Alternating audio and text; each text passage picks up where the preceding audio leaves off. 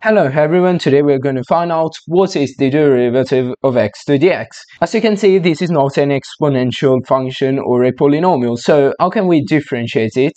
Well, in order to do so, let's rewrite our function as y equal x to the x. And now we have just to take the natural logarithm on both sides, so ln of y equals the natural log of x to the x. And now by using properties of logarithms, we get the natural log of y equals x times the natural log of x. Now to differentiate x to the x, we can use implicit differentiation. This means we have to take the derivative on both sides. So d over dx of the natural log of y equals d over dx of x times the natural log of x. But what is the derivative with respect to x of the natural log of y? Well, since y is a function of x, we can use the chain rule. So this is just 1 over y times the derivative of y. And the derivative of y is obviously dy over dx. And this equals the derivative of x times the natural log of x.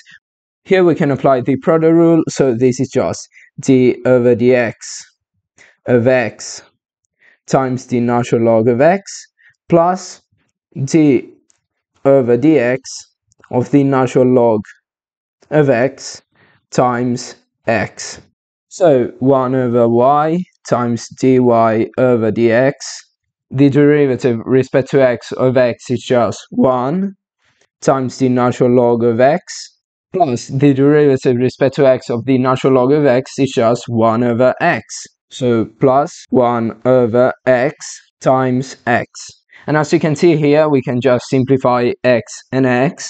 And we get 1 over y times dy over dx equals the natural log of x plus 1. But as you can see here, we still have this 1 over y times dy over dx. So how can we get rid of it? Well, just multiply both members by y. So y times 1 over y times dy over dx and y times the natural log of x plus 1. So we have dy over dx equals y times the natural log of x plus 1. But what is y? Well, y is just our previous function x to the x, right? So just replace y with x to the x and we get dy over dx equals x to the x times the natural log of x plus 1. And we are done. This is the derivative of x to the x. We did it using implicit differentiation, but there is actually another method to do it. If you know it, let me know in the comments. I'm probably going to make a video about that in the future. As always, subscribe to my channel, leave a thumbs up and share this video with your friends. Until next time, bye!